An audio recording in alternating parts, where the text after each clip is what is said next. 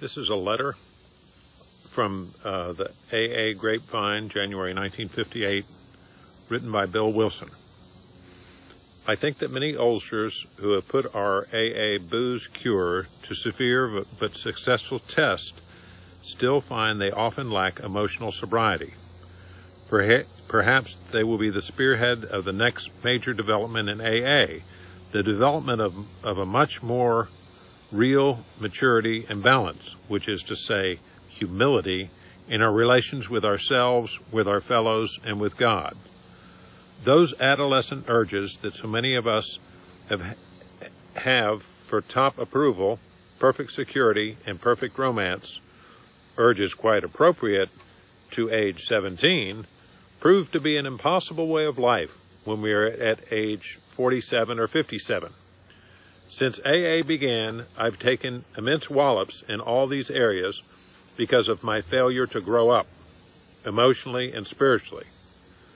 My God, how painful it is to keep demanding the impossible, and how very painful to discover finally that all along we have had the cart before the horse.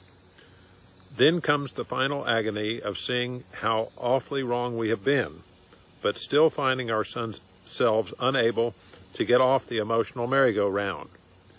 How to translate a right mental conviction into a right emotional result, and so it is into easy, happy, and good living. Well, it's not only the neurotic's problem, it's the problem of life itself for all of us who have got to the point of real willingness to hew to right principles in all our affairs. Even then, as we hew away, peace and joy may still elude us. That's the place so many of us AA oldsters have come to. And it's a hell of a spot, literally. How shall our unconsciousness, from which so many of our fears, compulsions, and phony aspirations still stream, be brought into line with what we actually believe, know, and want? How to convince our dumb, raging, and hidden Mr. Hyde becomes our main task. I've recently come to believe this can be achieved.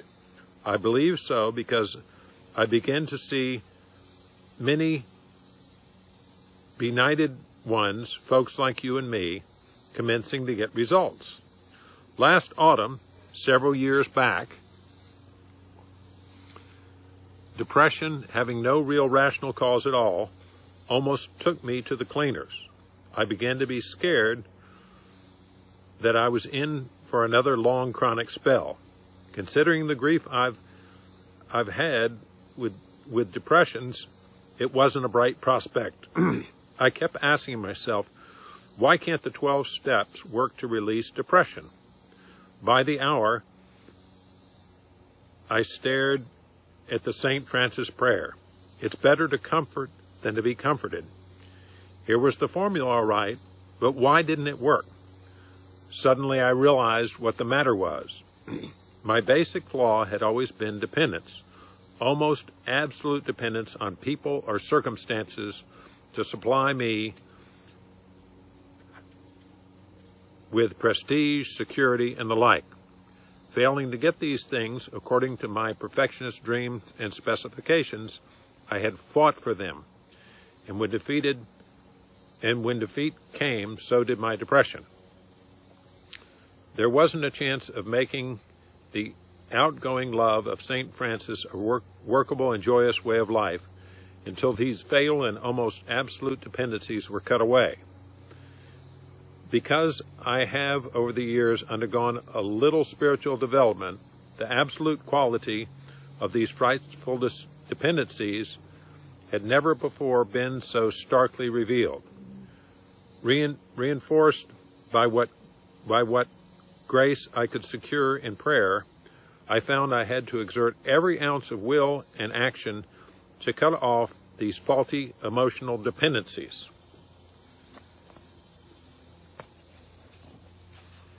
The dependencies upon people, upon AA, indeed upon any set of circumstances whatsoever. Then could I be free to love as Francis had, emotional and instructional satisfactions I saw were really the extra dividends of having love, offering love, and expressing love appropriate to each relation of life. Plainly, I could not avail myself of God's love until I was able to offer it back to Him by loving others as He would have me. I couldn't possibly do that so long as I was victimized by false dependencies. For my dependency meant demand, a demand for the possession and control of people and the conditions surrounding me. While those words, absolute demand, may look like a gimmick, they were the ones that helped to trigger my release into my present degree of stability and quietness of mind, qualities which I am now trying to consolidate by offering love to others regardless of the return to me. This seems to be the primary healing circuit, an outgoing love of God's creation and His people, by means of which we avail ourselves of His love for us. It is most clear that the current can't flow until our paralyzing dependencies are broken, and broken at depth. Only then can we possibly have a glimmer of what adult love really is. Spiritual calculus, you say? Not a bit of it. Watch any AA of 6 months working with a new 12-step case. If the case says, "To the devil with you," the 12-stepper only smiles and turns to another case. He doesn't feel frustrated or rejected. If his next case responds, and in turn starts to give love and attention to other alcoholics, yet gives none back to him, the sponsor is happy about it anyway. He still doesn't feel rejected. Instead, he rejoices that his one-time prospect is sober and happy. And if his next following case turns out in later time to be his best friend or romance, then the sponsor is most joyful. But he well knows that happiness is a byproduct, the extra dividend of giving without any demand for a return. The real stabilizing thing for him was having and offering love to that strange drunk on his doorstep. That was Francis at work, powerful and practical, minus dependency and minus demand. In the first 6 months of my own sobriety, I worked hard with many alcoholics. Not a one responded. Yet this work kept me sober. It wasn't a question of those alcoholics giving me anything.